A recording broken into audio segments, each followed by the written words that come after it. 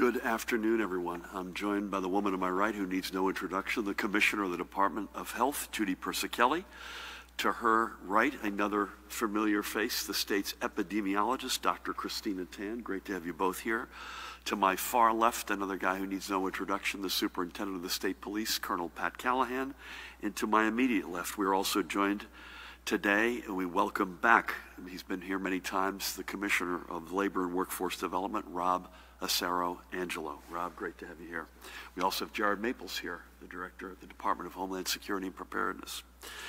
So the Commissioner will be able to speak in greater detail to this shortly, but New Jersey will be submitting an application for the FEMA Lost Wages Supplemental Assistance Program, which the President recently announced. But even as we do this, let me make it absolutely clear that what our workers and families need is for the President and Senate Republican leader Mitch McConnell to reauthorize the $600 federal weekly unemployment benefit they allowed to expire at the end of July. While we will investigate every possible penny that we can get into the pockets of hundreds of thousands of New Jersey families, only reauthorizing the $600 weekly federal unemployment would provide the security that so many of our residents and, frankly, fellow Americans need at this moment. As I mentioned, Rob will be able to speak to our application and the process in greater detail, and I thank him and everyone at the Department of Labor for the work they continue to do to deliver benefits to the New Jersey families whose jobs were directly impacted by this pandemic. Next today, I will be signing an executive order allowing all gyms and health clubs and indoor amusement facilities to reopen to their members and customers beginning this upcoming Tuesday, September 1st. When the doors reopen at our gyms, capacity will be limited to 25% at any single time. Fitness classes will also be allowed to resume, but their capacity must be limited to one customer per every 200 square feet of classroom space to ensure proper distancing. These protocols will also apply to fitness activities like Pilates and yoga classes that were already permitted to resume. All gym goers are required to wear masks at all time when in the gym. Employees and staff must wear masks at all time, even trainers working with a client. And logs of when all gym members and staff were in the facility must be maintained, so should a positive test be received by someone who was in a gym, our contact tracers can get right to work notifying other gym goers who were there with them. Additionally, on the floors, equipment is to either be moved and spaced to allow a minimum of 6 feet of distance between all gym goers, or where equipment can't be moved, certain machines must be cordoned off so that gym goers are at least 6 feet apart. So, for example, in a row of treadmills, this may mean that only every other treadmill will be available for use, and only equipment that can be properly sanitized in between uses should be made available. As many gyms have transitioned to outdoor activities, those may continue pursuant to current limits for outdoor gatherings, and so long as members can maintain a safe 6-foot social distance. Judy and her team at the Department of Health will be following my executive order with all the health and safety guidelines and protocols which will be needed to be followed, including those for air conditioning and ventilation, as well as additional steps for consideration. What I've discussed here today is only part of what is an exhaustive list. That's for a reason. Gyms are among the most challenging of indoor environments, as noted by multiple epidemiologists and experts, even in the past several days and weeks. But given where we are in this fight, we believe we are ready to take this step forward. I know this has been a long time coming, and I thank the many, overwhelmingly, the many responsible gym owners who have done the right things and worked with us over the past several months. You are an asset to your industry and our state, and I thank you for your understanding and partnership. And I know there have been a few knuckleheads who have been more than interested in their own celebrity, frankly, than in working with us to defeat the virus, but they are thankfully overwhelmingly outnumbered by the good guys and gals. And I also want to thank the many resident gym members across the state who have also risen to the challenge. Many of you have adapted to outdoor workouts and changing your schedules. Many others have put their memberships on hold to help us crush the virus. It is also because of your diligence that we can do this. As for indoor amusements, while the guidance will be forthcoming, Judy, I believe the health and safety protocols will be very similar to what currently exists for other indoor recreational businesses and outdoor amusements. Next, switching gears completely. We are proud to announce, and this is hot off the press, that the Federal Transit Administration today allocated $248 million to the Portal North Bridge project. This is a critical infrastructure project. This is a critical step, and we are pleased that it continues to move ahead. Next, we have updated the list of states from which travelers to New Jersey are being advised to observe a 14-day self-quarantine period, and for the first time, the list has shrunk substantially. 5 states have been removed and none were added. I believe Guam as a territory was added, but no states. Again, the states and territories on this list have over a 7-day rolling average, either more than 10 new cases of coronavirus per 100,000 residents or a daily positivity greater than 10%. This is what's been determined by not just Judy, but her colleagues in New York and Connecticut as we do this as a region. These are the metrics. They're posted. They haven't changed, and they are unlikely to change. So visit, by the way, if you've got any questions, covid19.nj.gov/travel for the complete list of states and to learn whether you should be self-quarantining. If you are arriving from one of these states, use your smartphone to fill out the Department of Health's travel survey, which is available through covid19.nj.gov/travel. And even as we see the metrics improving and the list shrinking, we continue to ask everyone to practice self-responsibility and good citizenship by complying with our travel advisories. This goes equally whether you are a visitor to our state or a New Jersey resident returning from one of these states. Let's all remain vigilant and self-aware, and let's all remember that our #1 goal is to slow the spread of this virus, and by doing so, save lives. With that, let's take a look, Judy, at the overnight numbers. If you're a blessing. Today, we're reporting another 288 positive test results for a cumulative total of 190,306. Daily positivity for August 22nd was 1.99%, up a little. Our rate of transmission currently sits at 0.8, and that is down a little.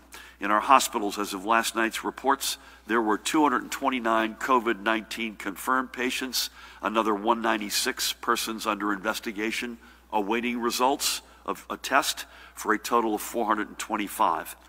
Of this, 72 in intensive care, 29 ventilators in use. And today, with a heavy heart, we're reporting another 11 deaths that have been confirmed to be from COVID-19 related complications. 7 of these deaths are from the past 5 days, and our statewide total is now a staggering 14,134 of confirmed fatalities. The number of probable deaths has been refined slightly downward to 1,780. Again, at the risk of apples and oranges, Judy, as we've been doing every day for the past month, these are not confirmed, not included in these numbers, but there were 9 reported deaths in our hospitals yesterday. Again, 9 as of yesterday, not included in these numbers. As we do every day, let's take a minute and recall 3 of these blessed souls we have lost. We begin today by remembering Evaristo Leon of Union City in Hudson County. He was 92 years old and one of the thousands of Cuban refugees to flee the Castro regime and make his home in Union City. He came to the United States in 1969 with his wife Manuela, and there is Manuela on the left, taking the chance to give their children better opportunities than what were presented in Cuba. After spending a month in Florida, they came north to New Jersey. Not everybody goes from New Jersey to Florida. This is a guy who went from Florida to New Jersey. And both Evaristo and Manuela got jobs at a clothing factory. But Evaristo found his career calling in the jewelry stores that lined Bergen Line Avenue. making and repairing watches. Evaristo's dream was, as a boy in Cuba, was to be a doctor. But even though it always remained a dream, he was always willing to assist his Union City neighbors who needed a check of their blood pressure or their glucose levels or anything else that he could help with. He lived a joyful life, loving nothing more than spending time with his family and friends. He also had a very artistic talent and was a practitioner of the Cuban folk music genre called Decima Guajira, in which singers improvise 10-line poems. Evarista leaves behind his beloved Manuela, and our prayers are with her and her family, along with his 2 daughters, Maribel and Benita, and 2 sons, Art and Edward. And I had the great honor of speaking with Edward on Monday, and their spouses. He's also survived by 5 grandchildren, Andrew, Kayla, Luke, Fernando, and Eileen. God rest his soul, and may God watch over him. Next, we celebrate the life of Rudolf Lowenstein, a 71-year resident of Ewing, right up the road. Rudolf, too, was an immigrant, born in Berlin, Germany, 98 years ago. He came to America in 1937 at the age of 15. He was also, and this story was written by more folks than you would guess, although not many of them are still alive to talk about it. He was also then a proud U.S. Army veteran, having served in World War II against the Allied powers, or the Axis powers, including Germany, where he was born. Rudolph owned his own fruit and vegetable wholesale business before becoming an inspector for the New Jersey Department of Agriculture, and then for the Federal Department of Agriculture, the latter at which he worked for the final 21 years of his career before retirement. His community service, however, is what set Rudolph apart. He served as president of his synagogue, Adath Israel congregation in Lawrenceville. He was the chairman of the ritual committee and was honored by the congregation not once but twice as their man of the year. In his honor, the synagogue is naming the cornerstone of their building after him. He was the chairman of Meals on Wheels at Greenwood House in Ewing and was honored there with the Madoff Award as Volunteer of the Year. For all he did throughout his life, Rudolph was named a 2018 recipient of the Governor's Jefferson Award for Public Service, Lifetime Service, right here at the Trenton War Memorial. He was predeceased by his beloved wife Clara and his daughter Judith. He leaves behind his son Alan, who lives in Florida, with whom I had the great honor of speaking on Monday, and his son-in-law Howard. He also leaves grandchildren Justin, Jody, Evan, Mark, and Jamie, and great-grandson Jack. And he leaves behind a remarkable life and legacy of service. May Rudolph's memory be a blessing, and may his example of selfless service, including to his country, inspire us all to look outward to serve our communities, especially at this time. And finally today we go to Westfield and remember Nicholas Gismondi, who passed away is that a great photo or what? What a shot.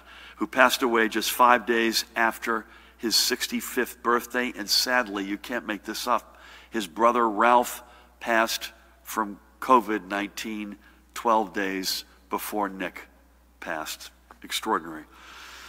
So Nick was born in the Elmhurst neighborhood in Queens and became a standout athlete at McClancy High School. He was a prolific base stealer on the baseball diamond, and his speed, hitting, and clubhouse leadership landed him a spot on the roster of the team at St. Francis College in Brooklyn. He graduated from St. Francis with a degree in accounting. But while baseball was his first love, the true love of his life was his wife, Mary Jane, with whom I had the great honor of speaking on Monday, and by the way, who herself was positive and was in the hospital with COVID-19. They met each other in 1974 and they married in 1982. And together they moved to Westfield to raise their 3 sons, Christopher, Nicholas, and Michael. His love for the national pastime never waned, however. Nick served for many years as the president of Westfield's Baseball League. His commitment to youth sports was equally well-known and well-regarded, earning him induction into the Westfield Booster Hall of Fame. That's the second Hall of Fame he belongs to, by the way, as he was inducted as well into the McClancy High School Hall of Fame. So Nick leaves behind his beloved wife and sons and their families, including his grandchildren, Juliet and Luke. He is also survived by his parents, God bless them, Nicholas and Josephine, and his sister, Joanne. And he leaves a grateful Westfield community behind. So we thank him for all he did for the youth of his adopted hometown. May he be remembered fondly, and may God bless and watch over him and all those he loved. So just like every one of the more than 14,000 members of our broad and diverse and blessed New Jersey family, we have lost Evaristo, Rudolph, and Nick deserve to not just be remembered as numbers, but for the lives they live, the lives they touched, and the communities they left behind. Everyone deserves this special dignity. And in their memories, we must continue to do all we are doing to fight this pandemic. Even though the numbers of lives lost continues, thank God, to decline, we are still losing lives to this virus. We cannot give up until that number hits 0 and stays there. And even then, we have to make sure it stays there.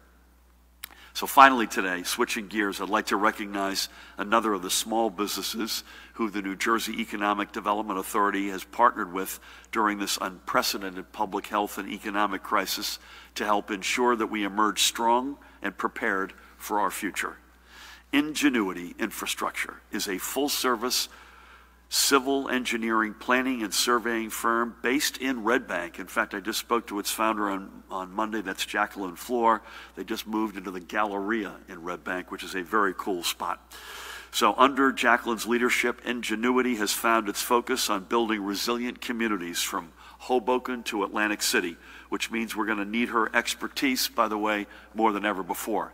Ingenuity Infrastructure's goal was to stay strong and operational during the pandemic, and Jacqueline worked through the EDA to receive a small business emergency assistance loan to help her cover payroll and employee benefits, rent, insurance, utilities, and other operating expenses. I mentioned I had the chance to check in with Jacqueline on Monday and to share my optimism for Ingenuity Infrastructure's future. I can't wait to see how they help us emerge stronger from the pandemic and how they're going to help us design and build a more resilient state. And that goes, by the way, not just for Jacqueline and Ingenuity Infrastructure, but for every one of the millions of you who have been working with us to fight this pandemic. As we look to the future, it's not just about crushing the curves, but building our long-term resiliency against a second wave or a future unforeseen pandemic. Together, folks, we can do this. And I know we can because we've done so much already. With that, it is my pleasure to turn things over to the guy to my left, the Commissioner of the Department of Labor and Workforce Development. Welcome back, Rob Acero-Angelo. Great. Thank you, Governor. It's been a while since I last joined you back in June.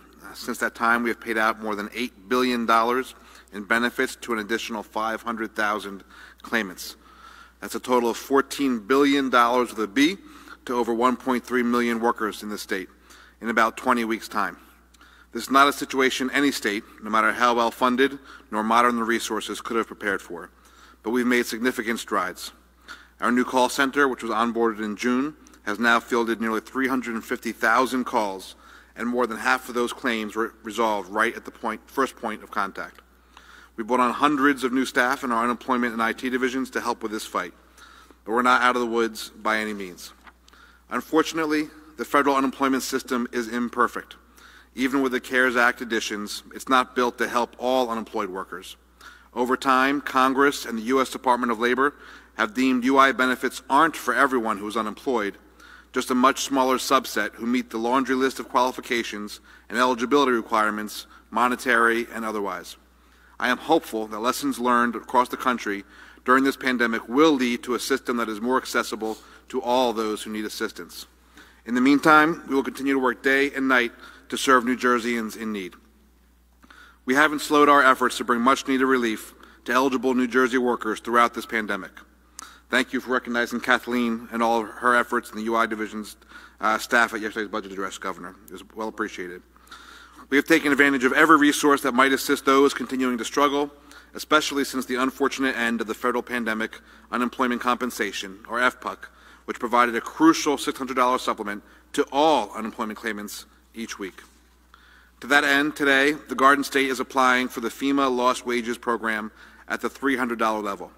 As the governor said before, our state can't afford the $1.7 billion it might cost to support the $400 level through December, but we'll do everything we can. Of the states that have applied thus far, 93%, like us, have sought the grants at the $300 level, which the federal government pays in its entirety. This initial grant would provide payments to some claimants collecting unemployment for the weeks of August 1st, August 8th, and August 15th for a maximum total of $900. Now let me be perfectly clear. The memo President Trump signed calling for the creation of this program on August 8th does not go far enough to help those in need. In fact, it leaves our neediest workers, those receiving less than $100 in weekly unemployment benefits, or those whose unemployment might not be directly related to COVID, out. We were desperately hoping to see this program spark further congressional action to continue the $600 weekly FBUC supplement that did not leave behind any unemployed beneficiaries, was more beneficial to workers in a high-cost state like New Jersey, and did not require a whole new application process. We remain hopeful that Congress will do the right thing by extending a program that does not exclude those most in need, would not require weeks of new back-end programming, wouldn't require a separate FEMA application process, and wouldn't end the vital program that put nearly $8.4 billion into accounts of our workers who, through no fault of their own, have made sacrifices in the name of public safety. We hear every day how this assistance made it possible for those millions of our friends, neighbors, and colleagues to survive this economic crisis, as the pandemic has left few unscathed. The Disaster Relief Fund, the source of the FEMA grant, has a finite amount of money. National estimates vary on how many weeks of benefits the fund will support, but general consensus is between 7 and 9. But that is before any disbursements from the fund to deal with this week's storms in the Gulf. As we are already in week 5 of this program, eligible New Jersey recipients will likely receive it as a one-time retroactive lump sum payment. Because this is an entirely new program funded by the Federal Disaster Relief Agency, for which we cannot use any of our current unemployment trust fund monies, accounts, staff, or infrastructure, it will not be easy or quick to get this additional money into the pockets of those who need it most. However, we have already been working to make it happen as quickly as we possibly can. We continue to work closely with FEMA and U.S. Department of Labor, as well as our partners in other states, to make sure we administer this program in the smartest way possible with minimal needed action from the roughly 800,000 claimants who are to receive this income supplement. Once our application has been approved, our department will be putting out more information, but we will do everything in our power to bring every bit of assistance to our workers by any means necessary. Thank you, Governor. Rob, thank you for this. Again, this is not ideal, but it's if there are pennies out there we can gather in dollars and send them to folks who need it most in our state, I know we will do it, and you will lead that. What's your guess in terms of how long the application turnaround time looks like? The application turnaround time has been pretty quick. We'll have it in there today. I'm guessing we'll probably be approved the next day or two. But then the harder part is the getting all the information and contracts set up for the actual payment process. And to give folks an idea of how unusual this is, Rob has had to work in partnership with Dan Kelly, for instance, who oversees you've heard Dan's name before, oversees, and Pat works with Pat all the time on things like storms. So Dan's been in government and has been in an emergency seat since Superstorm Sandy.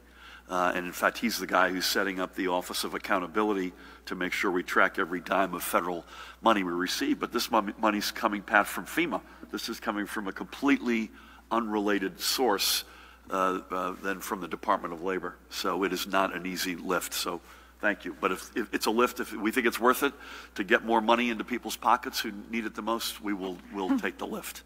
Thank you. Thanks for being here. With that, please help me welcome the woman who needs no introduction, the Commissioner of the Department of Health, Judy Persichilli.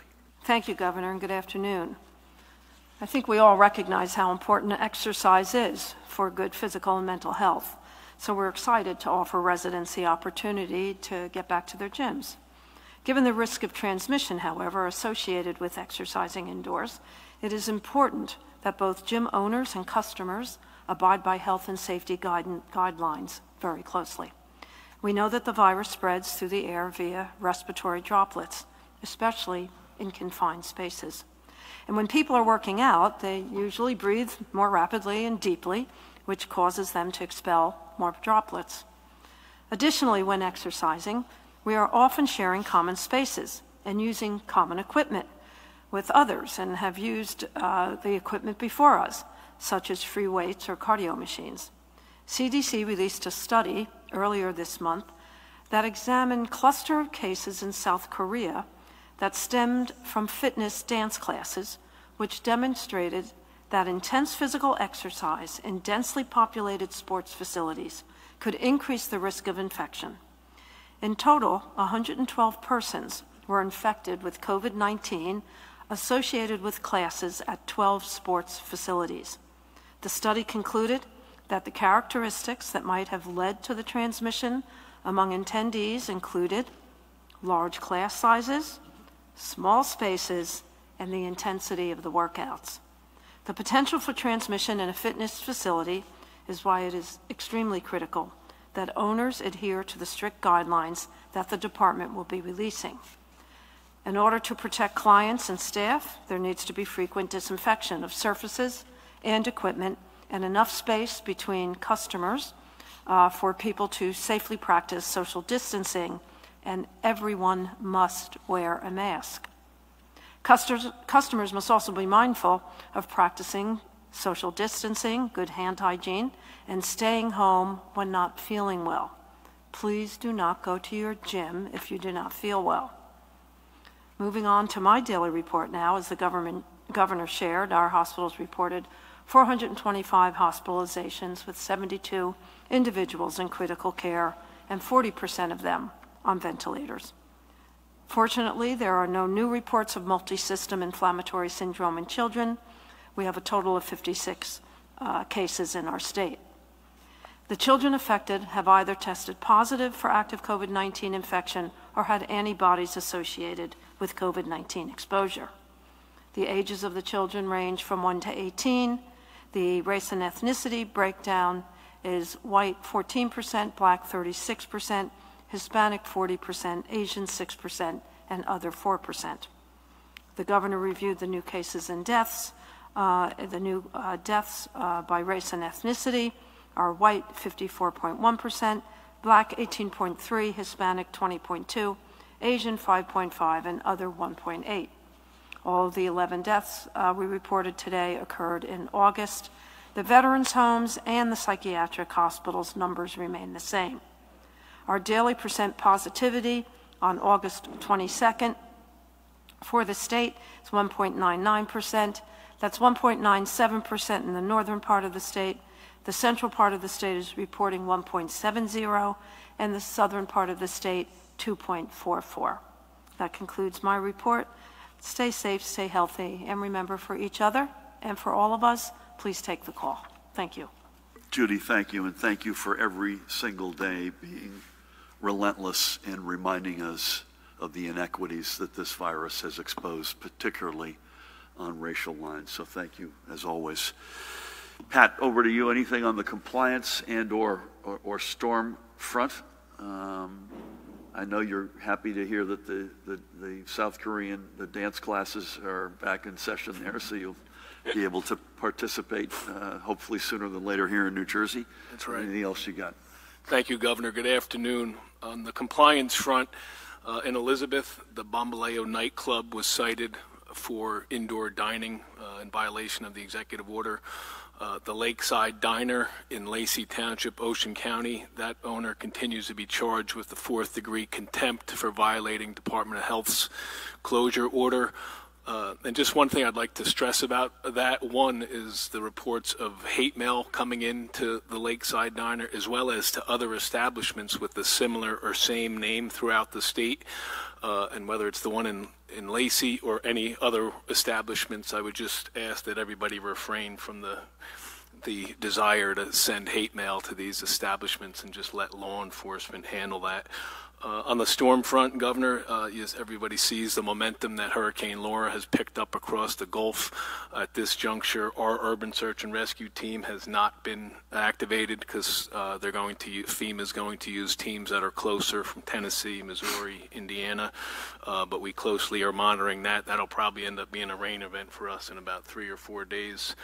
And on a different type of storm front, and I talked to the governor about discussing this. The Attorney General had hosted a virtual press conference this morning with regard to announcing the arrest of 21 alleged sex offenders, which was an operation, was dubbed Operation Screen Capture, which was launched in response to the spike in cyber threats to children.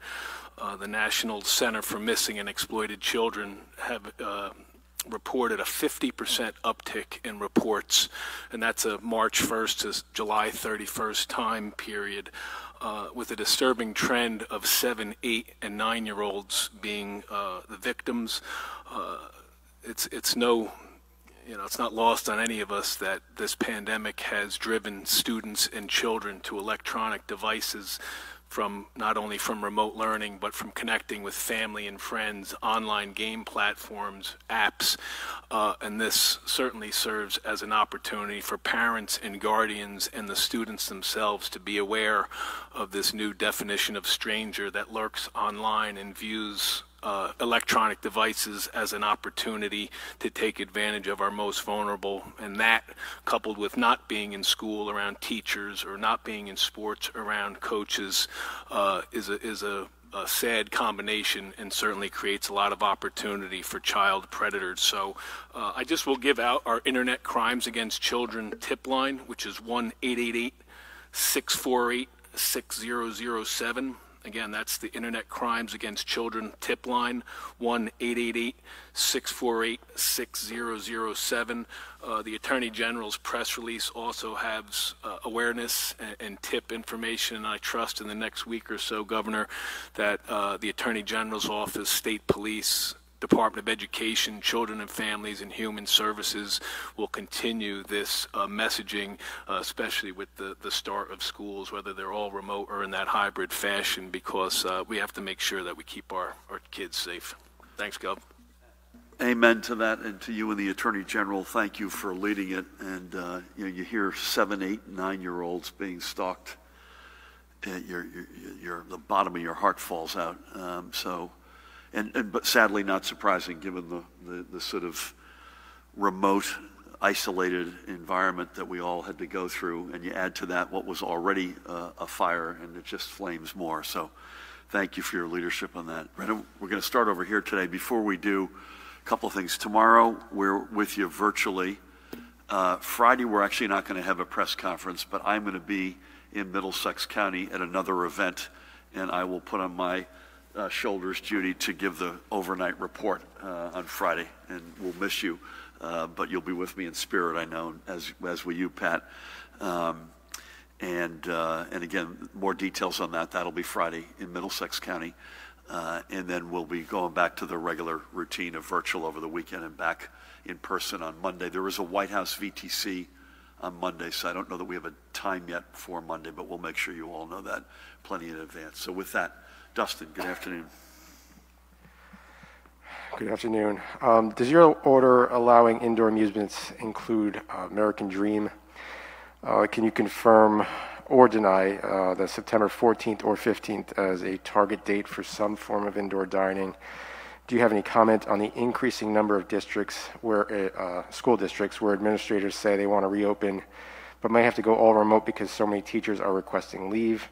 For the commissioner, exactly how long would it take to rework the state's back-end system or complete any other work before it can distribute the extra unemployment funds, and do applicants have to do anything in order to receive the money? Governor, how can you talk about systemic inequalities in your budget speech, but at the same time you're proposing cutting money for clean water, the lead safe home renovation program, money for childhood-led outreach, and the $500 million you proposed last year for lead pipe replacement won't be on the ballot this year? Thanks. I missed your question about schools, Dustin. Do you have any comment on the increasing number of school districts where the administrators say they want to reopen, but they may have to go all remote because so many teachers are requesting leave. American Dream will need to speak for themselves, but does this cover American Dream? The answer is it does. When they decide to open, obviously, is a decision on their part, but it does include and cover them. If I heard you right, September 14 or 15, I hope it's before then. As I sit here today, Judy, today is the 26th of August. I hope that we've got some indoor dining before then. Again, I'm not hanging my hat on it. I'm not trying to make news, but that's not a date that I'm using at least. The only comment I would have is that these plans remain fluid, and we're quite impressed. I was with Kevin Deemer this morning in Somerville. We had a really good event to sort of underscore our commitment to education at all levels, and each of the districts, Somerville's a hybrid district by example, and that's the majority. I think each of these districts, the superintendents, the leadership are putting the plans together with the realities that they face in their particular district, and their plans reflect that.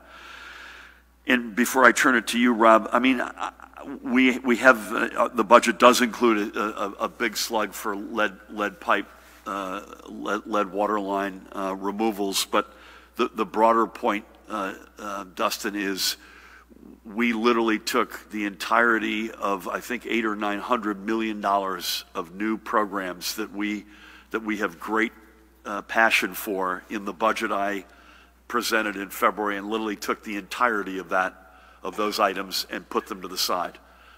Do we want to get there? Please, God, we want to get there. But we have to accept the fact that we are in the most unusual time we've ever been in. We've tried to the best of our ability to preserve, and in some cases, as I mentioned, further invest more deeply in things that address and shrink inequalities in our state. Baby bonds, I announced yesterday, there is lead pipe removal money in there, but we're doing the best we can under an extraordinarily challenging hand that we have been dealt. Rob, your answer on how long is it going to take to get the back end organized and together to deal with the different stream of money? That's related to his second question, Governor, which was, will applicants have to do anything? That's what we're still waiting for guidance for from both FEMA and U.S. Department of Labor. It's a very strange situation. They have to deal with both these places with their own different regulations and rules about applicant eligibility. But in general, I'm going to say it's probably going to be October, to be honest, before somebody gets their back pay. I don't want to say back pay, before they get their funding for this. Your point is that it's likely to come in a one lump. Right. I mean, given the limits of this DRF fund and the projections we have, to try to get it ramped up to have weekly payments when it's going to end is sort of, quite frankly, silly. Yep. and be more difficult for the claimants themselves. Different claimants, which is part of the problem, are going to have to certify to different things. Not to get too in the weeds, but the program is mandating that it has to be a COVID-related reason for the unemployment. So, for example, people who are on PUA, the Pandemic Unemployment Assistance, they've already self-certified to that to be on PUA. But other regular unemployment claimants, or claimants who are on PUC or extended benefits, they have not done that.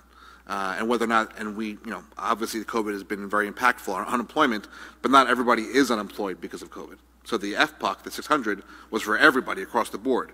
This is where they're going to be slicing and dicing and picking winners and losers. Yeah. I mean, this is something we've talked about before, but this is, in what is an extraordinarily unusual period of time, this is an extraordinarily unusual program.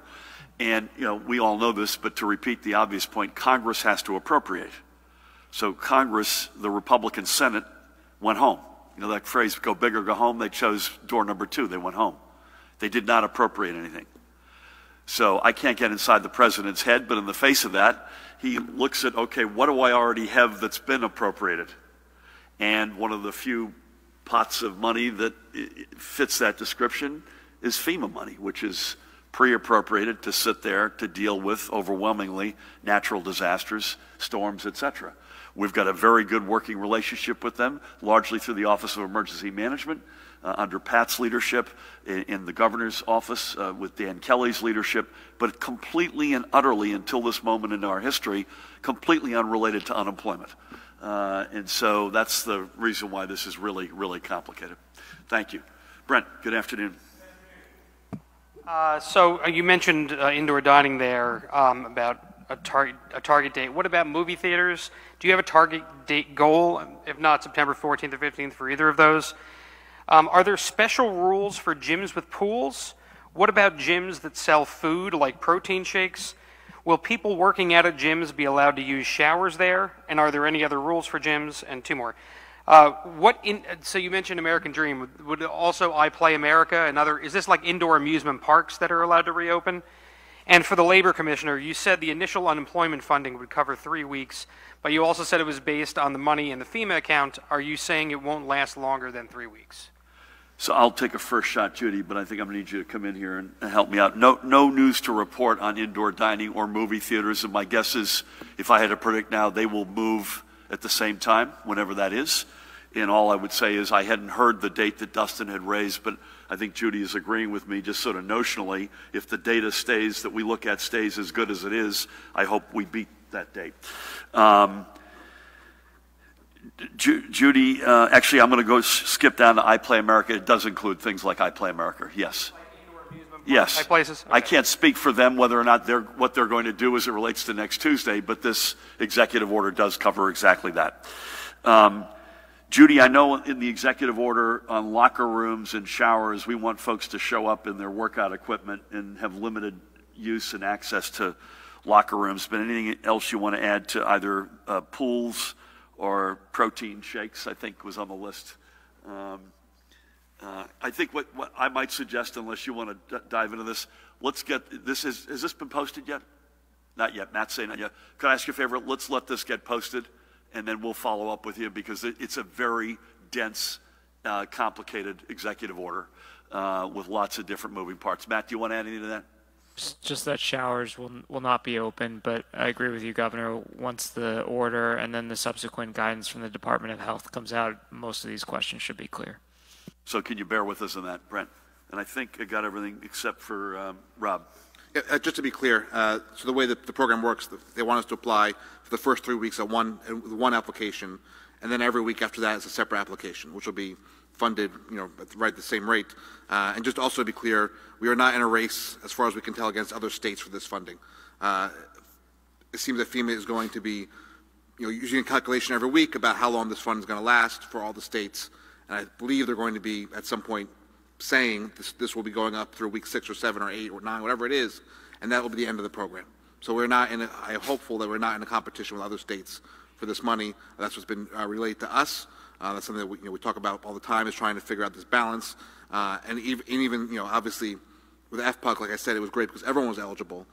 Sometimes people's eligibility changes over time. They even want us to predict with them with our funding request about how many folks may become eligible for different reasons. So I think they've been very flexible. They want to make sure that the funding is there and that we have the assurance that we're going to have the funding for those certain weeks like other states do as well. So we're not in a race against other states for this money. So let me just repeat something I said in my prepared remarks. Could we please ask the Senate to get back into session, do the work they need to do? The House has done it. Get a bill to the President and ask that the President sign it. That's the way to cure this incredible, not only challenge that too many individuals measured in millions in our state are suffering, but around the country, but also gets us out of this spaghetti conundrum that we're in terms of trying to figure out two parallel systems, et cetera. So please, Congress, act. Thank you. Sir, anything for you? Yep, please. Yesterday, you announced your support for baby bonds. Given the financial hit from COVID-19, is this responsible at this time? Would children or their parents have access to the money before they turn 18 for any reason? And will the bond continue to mature if the child turns 18 if they don't withdraw the bond? Thank you. You won't be probably terribly surprised that we wouldn't have put something out that we thought was irresponsible. So the answer is we think it meets the moment in which we are in, which is we have got to make some very, very tough decisions. You've probably noticed that we essentially have ring-fenced education from pre-K through 12th. grade, we have put basically a wall around it. If anything, we threw in a little bit more money into pre-K to expand to future districts. You know, every one of these steps is a tough call. Dustin asked about some stuff which was on a long list of priorities that we had in the February budget, which we were incredibly excited about, which we just have to put to the side. But you can't ignore tomorrow. For all that we have in the here and now, all that we have right before us, you've got to, you can't ignore what's the state going to look like when we emerge. What's the next generation going to look like? And that's probably a fair mantra even in an equitable society. But when you look at the inequities that have been laid bare by this virus, when you look at everything from George Floyd now to Jacob Blake in Wisconsin, we would be abrogating, I feel strongly, our responsibility to not put things in place that we know will directly redress some of those inequities. And this program is exactly that. It does continue to mature after you're 18, and I think there are emergency reasons that you can get access to the money before you're 18. We'll come back to you to confirm that. But otherwise, this is, and by the way, it's not exactly an overwhelming, it's not going to solve everything. It's a fairly modest step, but it's symbolically an incredibly important step. One of our African-American colleagues said to me, you cannot underestimate the psychological bridge that this builds with kids and their families. I guess the kids are not born yet, but the families who just are, you know, in too many cases, particularly in communities of color, economically disadvantaged communities that are underbanked. The notion of an account being there for anybody, let alone a kid on day one, is psychologically, in addition to the financial elements and aspects of this, it psychologically puts a family into a different place. So thank you for that. We'll go up back and then we'll come down to you, Daniel. Hello, Governor. I have one from Michael Hill for you and the Colonel. Is there a specific strategy to curb the violence in Trenton and other major New Jersey cities that have seen an uptick in shootings in recent weeks? And then one from a viewer. When will the DMV going back to, when can we expect the DMV to go back to normal where all locations are providing all services and not just some locations providing certain items? I don't have an answer for you on the second one. Matt, do you have, we'll come back to you on that, I think, in terms of the DMV going back to normal at all locations. I think we got to get through we're continuing to chop through the tsunami of the backlog, and it certainly isn't normal, and folks are frustrated. I don't blame them. The folks there are doing a great job, and I have to repeat, once you get inside, it is really, it's a finely tuned Swiss watch, including from hygiene and social distancing and all the protocols you'd expect. But folks, you know, are frustrated. I don't blame them. The employees there are doing everything they can, but this is not where it needs to be yet. But I don't have an answer for you on that, Dan. Make sure we follow up if there's a date. I don't believe there is. I would just say on violence, and Pat, I'll turn it over to you. It's sort of it seems to me the perfect storm of a lot of stuff coming together, a lot of folks unemployed, a lot of folks really, you got the Toronto Raptors considering boycotting a playoff series against the Boston Celtics. People are mad as hell and they're not going to take it anymore. How many more people can we see shot in the back, in particular persons of color? I mean, people have had it. And then you add that to unemployment, pandemic, stay at home, all the mental health stresses, warm, hot weather. I know one thing we've done and we continue to do, I guess two things, and Pat, I'll turn to you. One is we want to be the nation's safest state as it relates to gun safety, and we've made an enormous amount of progress on that front. It's quite clear we have a ways to go, and please God, the nation could take some steps that would make it a lot easier for us here in New Jersey and safer. And secondly, deepening, and Pat, and if nothing else, the Colonel and the Attorney General, their legacy will be in so many respects defined by the deepening of relations between law enforcement and communities they serve, and continuing to walk in each other's shoes and understand the burdens that each side and responsibilities have The more of that we do, the better off we will be, and that's not just in Trenton, where we lost, listen, the 5 of us lost a colleague to gun violence last Saturday. This hits close to the bone, but it is not, sadly, only in Trenton. Pat, anything you want to weigh in on? Yeah, thank you, Governor. I'll just add what we refer to as violent crime initiatives. We work with county prosecutors, the local police departments, the county prosecutor's office, the U.S. Attorney's office. It's a multiple-pronged approach. We have in Trenton, for instance, we have marked patrols from our tactical patrol units in Trenton a few days a week. We have plainclothes detectives working shoulder to shoulder with what we call our crime suppression unit. I think even preventative-wise, I think the intervention programs that have to happen in schools to break these cycles, the tendency for victims end up to leave an emergency room and be a shooter or end up another victim again. The numbers are staggering in that regard. So it is a multiple-pronged approach that we, to the governor's point, we want to be the safest state in the United States, and the efforts are daily 24/7 with federal, state, county, and our local partners. And by the way, you never pat yourself on the back on this one, but I don't think any state in America has the level of engagement between law enforcement and the communities they serve as New Jersey does. That does not mean it's a perfect picture, and that does not mean that more progress must be made, and it must and it will. But we start in an extraordinary moment in our nation. We start in a better place than most. But please, God, I'll go back to the question about baby bonds. That's not going to solve next weekend in Trenton. But there are a lot of kids who were born 18 or 20 years ago who, if they had a little bit more wind in their sails from moment one, a little bit more, some helping hand that could have put them into a different and better spot, who knows what would be happening today.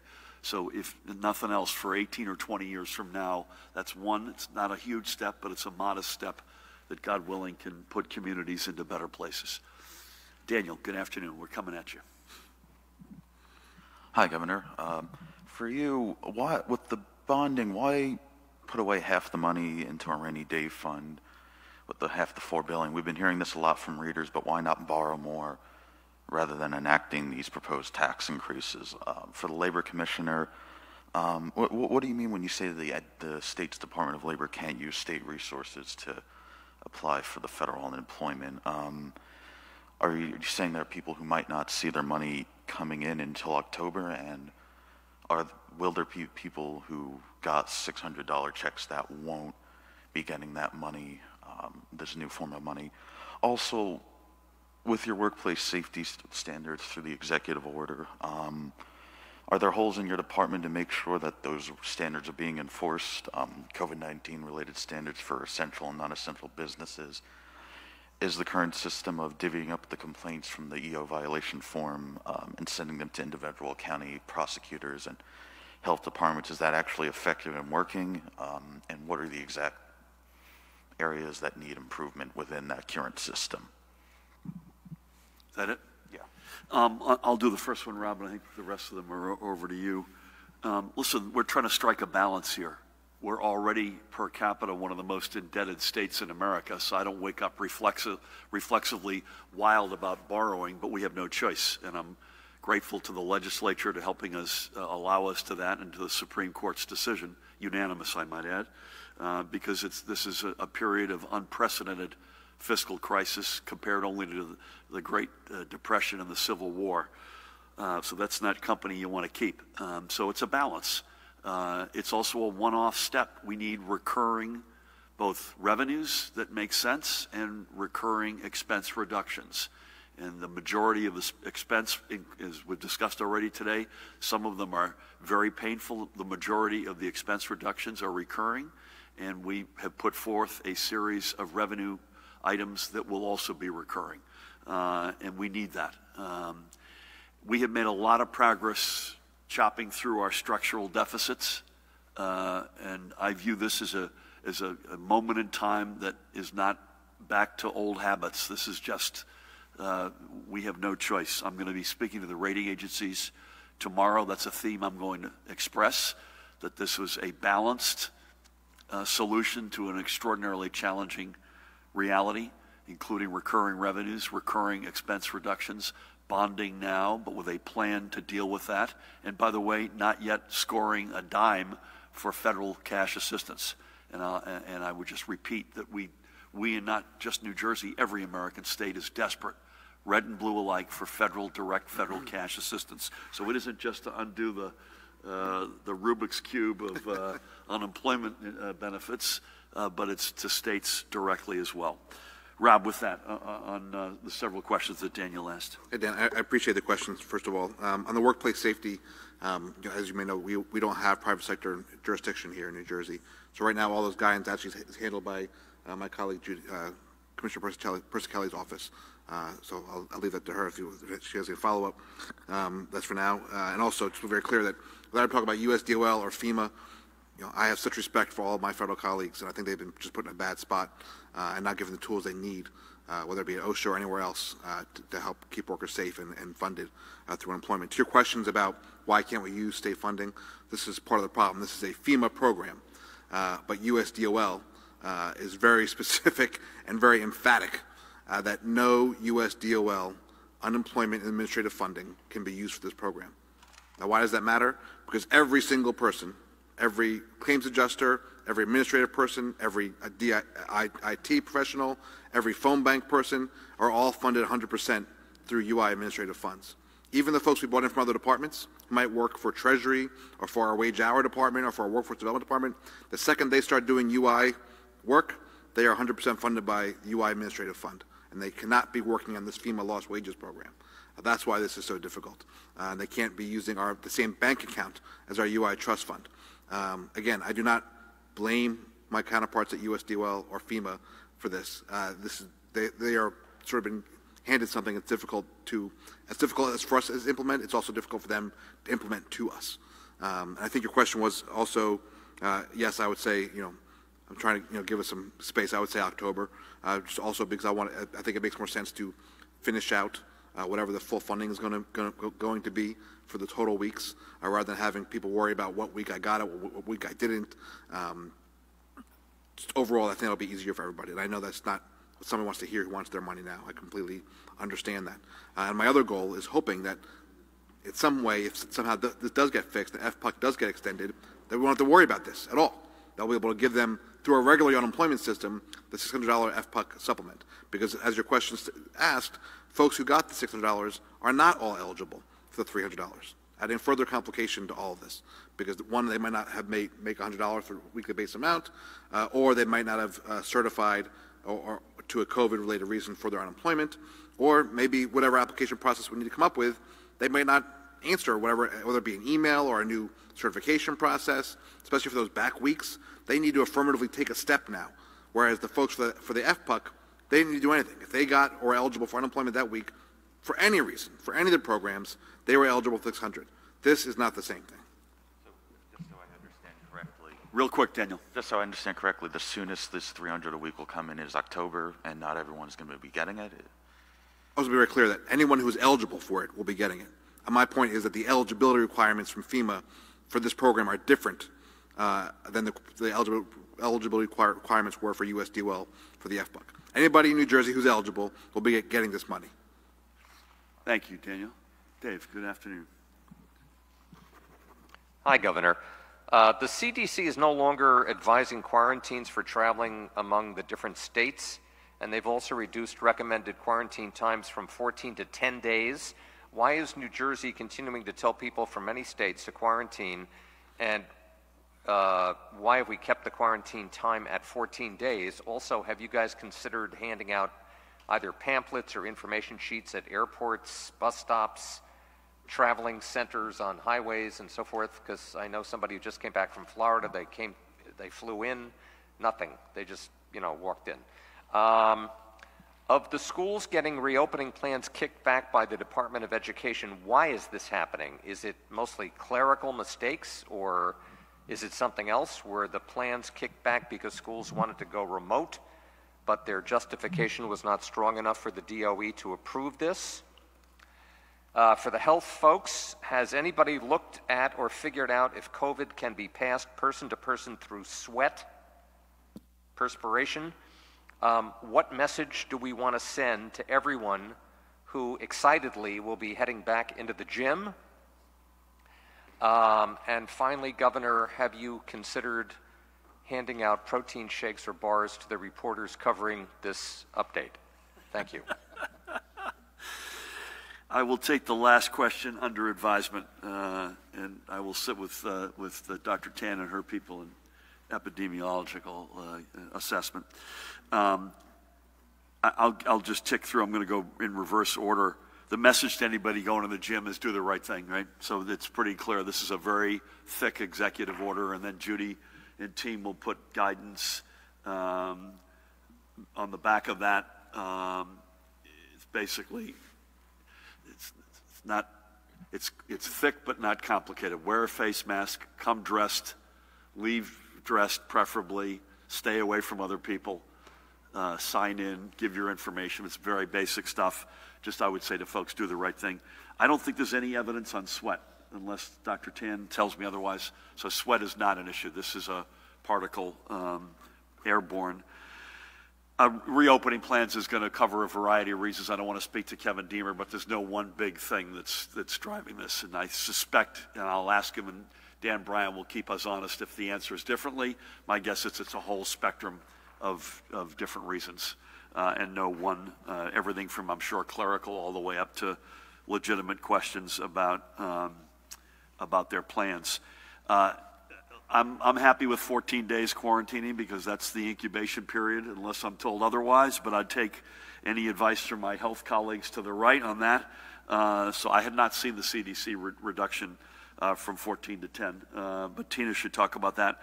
And anything else that you believe we should be handing out or we are handing out. We don't see any evidence right now, and I'm going to knock on wood unless you two disagree, that there is out-of-state stuff coming back to New Jersey that is a source of flare-ups right now. I'll say that, and Judy and or Tina can disagree. But any comments you have on 14 days or versus 10, et cetera? Governor, you're correct. The quarantine is based on the outer limit of the incubation period, so it is still 14 days. I wonder whether the 10-day might be in reference to the isolation discontinuation, which is a little bit different because, remember, isolation refers to people who have been diagnosed as cases versus quarantine refers to people who were exposed who did not become ill. Thank you. Thank you. Nikita, you take us out today. Will do. So the budget that you proposed yesterday included a $4.9 billion pension payment. That's about $1 billion more, or more than $1 billion more than it was last year and the year before. It was also suggested yesterday that you might, or that you should skip all or part of that pension payment. Do you view the $4.9 billion number as negotiable? And if so, what's the minimum payment that you would agree to? Separately, how much time are you spending each week as chairman of the Democratic Governors Association? And do you have any plans? That's an unrelated question, right? I'm sorry? Unrelated to the pension payment? Yes. Okay. And how much, or do you have any plans between now and November 3rd to go and campaign for Democratic gubernatorial candidates? And again, separately, have you watched any of the Republican National Convention? And as a former ambassador, do you believe that it was appropriate for Secretary of State Mike Pompeo to address the convention from Jerusalem where he was on official business? You have certainly picked 4 very diverse questions. I'll do the back 3, and I'm glad you asked about the pension payments. I'll do that last if it's okay. I spend typically, and it's entirely phone or Zoom, a few hours a week for the DGA, and it's typically raising money. But it is, in fact, I just had a note come into me on something specific related to that. And in some cases, it's going over races and allocating that money. But it's more the former than the latter. But it's not a lot of hours. It's 2 or 3 hours a week, probably at this point. I have not watched any of the, I've seen a couple of highlights. I've not watched any of the Republican convention. I've heard some stories, but I've not watched any of it.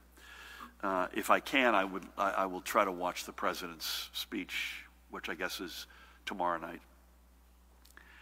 I think it's what the Secretary of State, has he already done this, or is this tonight? It was last night. Was it last night? Yeah. Completely inappropriate. Completely inappropriate. I mean, there's something called the Hatch Act, which is clear as a bell in terms of government folks getting involved in political activities. And that's especially, I think, true for the diplomats and the members of the State Department, never mind its leader. Completely inappropriate. I don't even know what he said, but the notion that that's what he's doing is just completely inappropriate. So, if the pension payment in the budget is $4.9 billion, then the minimum amount that I'm prepared to make in the final deal is $4.9 billion, period. There's no negotiating room. And it is $1 billion more, but about 300 million of that billion is an actuarial true-up that gets done every few years. So the actual increase, and I think you know this, is about, the year over year is about a $700-ish million payment with another $300 million true-up, and we chose to take that pain right now. We could have spread that out over a few years, but I don't even want to go near that. So it was suggested, I think your colleague interviewed, I'm not saying this for a political reason, but Jack Chitterelli was, I mean, hello? At every single level, that is incredibly dumb. That's exactly what got us into the mess that we're in today that I got elected to fix. When in doubt, let's figure out how to not make the pension payment and then kick the can down the road. Which, by the way, guess what? That's more borrowing at very high rates. I'm not wild about borrowing, but the borrowing we're doing that we announced yesterday is probably 2% interest rate. That's about as good as it's ever going to get. Never mind the beneficiaries of the payments from the pension fund who have done their side of the bargain every single step of the way to only be let down by the state yet again. I mean, this is classic old way of doing things in this town that got us into the mess that we're in, that I got elected to fix. I'm going to be with the rating agencies tomorrow. If all of what I've said isn't enough, they view it literally almost, I wouldn't say pari passu, but virtually pari passu with a debt obligation, almost as a legal matter, which is why we have made, every year we've been here, the painful, and trust me, it's painful. We are now going to be we're now 80% of the way, assuming we get this all over the goal line, to getting ultimately to the point where we don't have to increase it every year. It stays there, and ultimately over time starts to go down. So I think it is, I can't even believe people are raising it. It's, you know, the house is on fire. How did it start? Let's go back to figuring out what we did to start the fire and do it again. It makes literally no sense. Matt, you want to add anything to that? Dan? That's how I really feel about that. Judy, I'm going to mask up here as we get our papers together. Thank you, Judy and Tina, as always. Pat, Rob, good to have you back. I assume either you personally or I will, on your behalf, keep folks posted as to what the application turnaround looks like and exactly what we're doing to actually make this happen. Each class of claimant essentially let them know what their instructions are. Yep, and so we'll make sure folks know exactly what to do with this. Pat, as always, and again to you and the Attorney General, that was sadly but a timely gathering on that, or initiative action on that. Keep up that great work. Jared has left us. Matt and Dan, thank you. Again, tomorrow we'll be with you virtually. Friday, I will be with you on the road, and Judy will be with me, and Pat and Tina in spirit, and I will speak on our behalf. I'll probably have a quick update on what the unemployment numbers tomorrow look like. As we know, the nation comes out, and New Jersey is no exception with the unemployment updates on Thursdays. And then I'll also have probably on Friday whatever the overnight health information is. We'll be virtual over the weekend unless Dan or Mahan tell us otherwise, and then we'll be back together on Monday. time TBD as it relates to the White House. Again, to everybody out there, thank you. I know the gym owners are over the moon that we finally have gotten to this. I know folks who go to gyms are thrilled. I will tell you, I am relieved. Judy is relieved that we've been able to get there. And we know you'll deal with it responsibly, folks, because you have done so much responsibly already. But as you go to the gyms and the indoor amusement parks, do the right thing. Keep up the extraordinary work. God bless you all. Thank you.